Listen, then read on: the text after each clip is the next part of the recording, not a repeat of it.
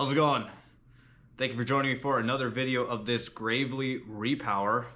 Last time we just took a little quick look at the engine to be sure that that runs, and hey, it does. So we're gonna keep going on with that actually adapter kit.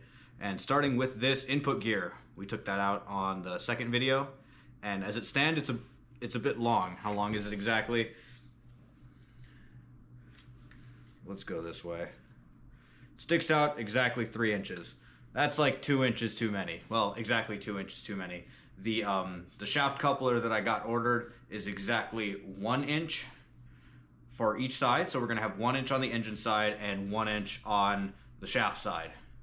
So let's just see where we need that to be.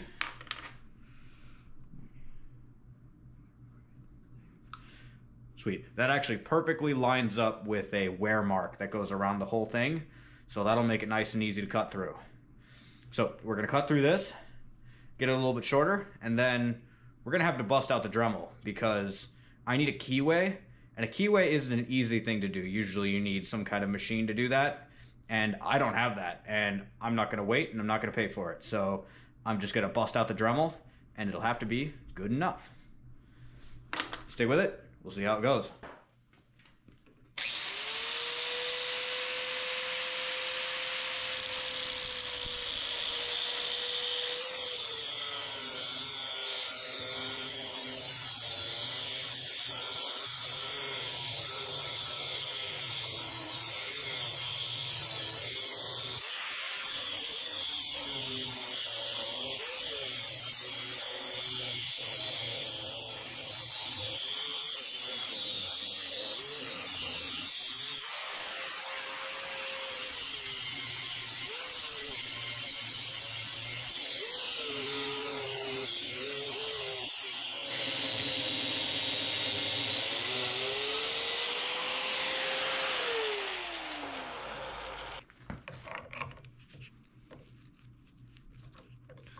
I apologize to all of the Gravely lovers out there.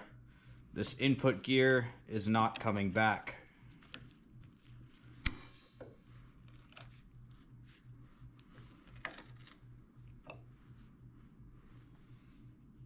Ta-da!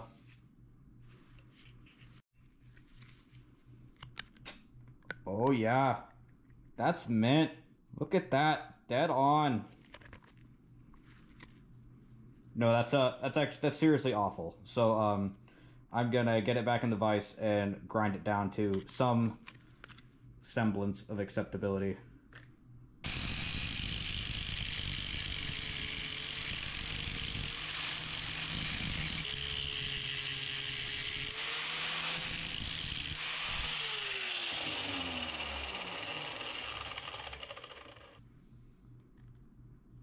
Seven eighths.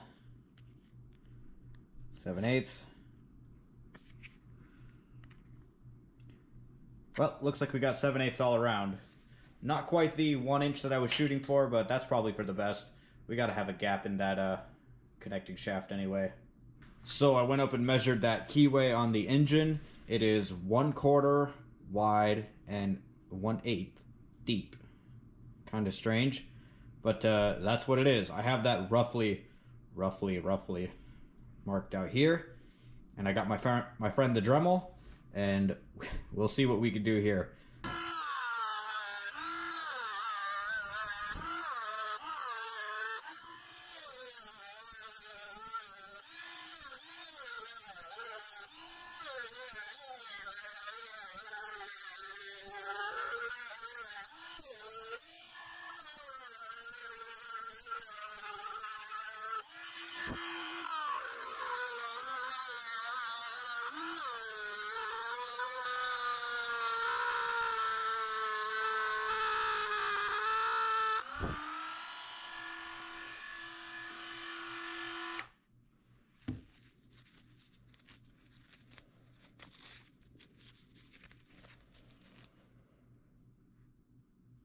Okay, so we're all done here, and there we go. There's a shaft of a spare motor. That's what we're dealing with here.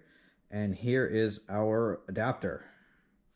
As you can see, this input gear right here, pretty much flush. It is a teeny bit undersized, and that's because I don't have the key or the shaft coupler here just yet. and I want to leave a bit of room for error just in case I need to make a little bit more room. But it's looking pretty good. Overall, I'm happy with that. And I think I'm going to call it. I'm getting pretty hungry. Join me next time, and we'll be making the actual adapter plate. But until then, thank you very much for watching, and have a good one.